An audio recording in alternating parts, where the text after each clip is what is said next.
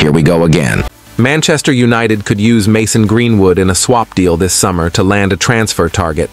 The Red Devils have been linked with signing a new centre-back ahead of next season. Meanwhile, Greenwood's future remains unclear beyond the end of his loan spell with Getafe. A move to Juventus has now emerged as a possibility amid reported interest from the Italian giants. The Serie A side are even willing to include United target Bremer as part of the deal. According to Gazzetta dello Sport, Juventus believes Greenwood could become an opportunity. Greenwood is on the club's list of forward targets, and United's interest in Bremer boosts their chances of a deal.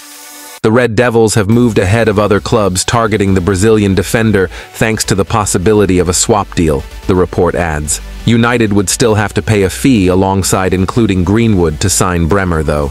Bremer joined Juventus in 2022 and signed a contract extension through to 2028 in December. He has made 31 league appearances for the side sitting third in Serie A this season. Meanwhile, Greenwood has scored 8 goals and provided 5 assists on loan at Getafe this term. Juventus's interest in the 22-year-old comes after Fabio Capello urged the Italians to sign Greenwood. He told Gazzetta dello Sport, "I've heard about Greenwood, a Manchester United talent who has been affected by personal issues, but seems reborn at Getafe. There are no doubts about his qualities." Barcelona have also been linked with a move throughout the season. Meanwhile, several Premier League clubs have reportedly shown an interest in a summer move for Greenwood. On the other side, Manchester United have joined Arsenal, Manchester City, and Liverpool in the bidding war for a Brazilian wonderkid. According to the Mail, United sent a scout to Brazil to watch Grêmio starlet Gustavo Nunes, 18, in action last week during the 2-0 loss to Huachipato in the Copa Libertadores. Gustavinho, as he has been nicknamed by fans, only made his senior debut in February, but quickly rose through the ranks after impressing manager Renato Gaucho. The winger came on as a halftime substitute, as he replaced Everton and showed his skills in front of the Red Devils representative. New United shareholder Sir Jim Ratcliffe and Ineos are said to be prioritizing rising young talent from South America. That is because the Manchester Giants want to get more value for their money amid financial fair play restrictions. On the other side, Manchester United head into Sunday's Emirates FA Cup semi-final against Coventry City with a number of absentees, but potentially at least one player returning to the squad. Antony was ruled out of Saturday's 2-2 draw at Bournemouth due to injury, but was full of smiles when he was spotted by our cameras in Tuesday's training session at Carrington. The Brazilian joined Alejandro Garnacho, who was substituted at halftime in the South Coast clash, in taking part in some passing drills as preparations continued for our Wembley trip. Despite the apparent return of our number 21, Erik ten Hag will still have to deal with a lengthy injury list, given Victor Lindelof, Lisandro Martinez, Tyrell Malacia, Anthony Martial, Luke Shaw, and Raphael Varane are already ruled out of Sunday's semi-final. Scott McTominay and Johnny Evans were both absent for the draw at Bournemouth, but Eric confirmed prior to that match that McTominay was pushing to be in the squad to face the Cherries. He also said that Evans's muscular injury is a shorter-term problem than fellow centre-back Varane's issue, but did not give a comeback date for the Northern Ireland international. The boss could provide a further update on the status of his squad when he conducts his pre-match press conference later this week. Academy players such as Harry Amas, Habib Ogunai, and Ethan Wheatley have been named in matchday squads already this month, and all 3 were pictured in training with our senior players on Tuesday. Meanwhile, Manchester United's hopes of securing Champions League qualification for next season were all but ended on Saturday after they drew 2-2 with Bournemouth at the Vitality Stadium. Twice tasked with coming from behind, United, who were second best, earned a share of the spoils via a Bruno Fernandes brace.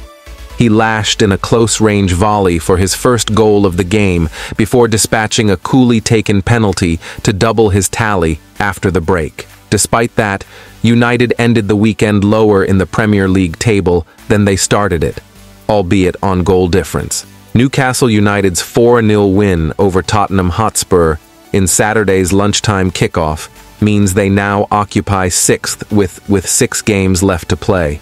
It means United are now locked in a battle to secure qualification for either the Europa League or the Europa Conference League qualification. Qualification for either of those two competitions would represent a backward step. Nevertheless, focus now switches to this weekend's FA Cup semi-final against Championship side Coventry City at Wembley. The FA Cup represents United's last hope of salvaging something from this season, again and again. Manchester United are reportedly still in the hunt to sign Stuttgart's Serhou Guirassy. The 28-year-old was heavily linked with a move to Old Trafford during the January transfer window, following an astonishing campaign in the Bundesliga. However, United were not in a position to spend this winter, and Guirassy's stint at AFCON ensured he remained in Germany. Since returning to his domestic club, Guirassy has continued to shine and has scored in his last 6 Bundesliga appearances, including a brace in the victory over Wolfsburg. The forward has 27 goals to his name this season, and according to Sport Bild, United are ready to pounce in the summer. It is believed a £17 million release clause remains active in Guirassy's contract. But United will face a battle to complete a deal with West Ham, who are also thought to be keen. As one striker is pursued to move to Old Trafford, another is set to leave. Anthony Martial may not play for the Reds again after suffering a groin injury in January. The Frenchman's contract expires at the end of the campaign, and it is widely believed his deal will not be renewed. Surprisingly, one of United's Premier League rivals is reportedly interested in signing the forward. Tuttosport understands that Tottenham Hotspur are weighing up a move for the soon-to-be free agent to add to their options. It is claimed the North London club faces competition from Juventus for his signature, but the Turin club is more hesitant over an approach. Martial has scored just twice in 19 appearances for the Reds this season. Meanwhile, Manchester United are set to offer Kobbie Mainoo a lucrative new deal with part owners Ineos, desperate to keep the youngster. The 18-year-old wonder kid has become a key man in Erik ten Hag's squad this season. The Red Devils want Mainoo to receive a salary increase as they line him up as one of the faces of the new project under Sir Jim Ratcliffe and his Ineos team, according to transfer reporter Fabrizio Romano. Romano tweeted, "Understand Manchester United are now pushing in talks to extend Kobbie Mainoo's contract by this summer after initial discussions in February. Ineos want Kobbie to be one of the faces of the new project. New deal would see salary increase for Mainoo plus several add-ons. The winger reportedly earns £20,000 per week, with that number set to triple once he signs a new deal at Old Trafford." Mainoo has made 27 appearances for United this season in all competitions and has scored 3 goals and made 2 assists. And he even earned his first England call-up this season during the recent international break, shining against Brazil and Belgium. Ineos is ready to continue the club's long-standing ethos of promoting youth talent. This now looks set to continue with Mainoo, who has been with the club since the age of 9. Mainoo is just one of the talented youngsters coming through the ranks at United.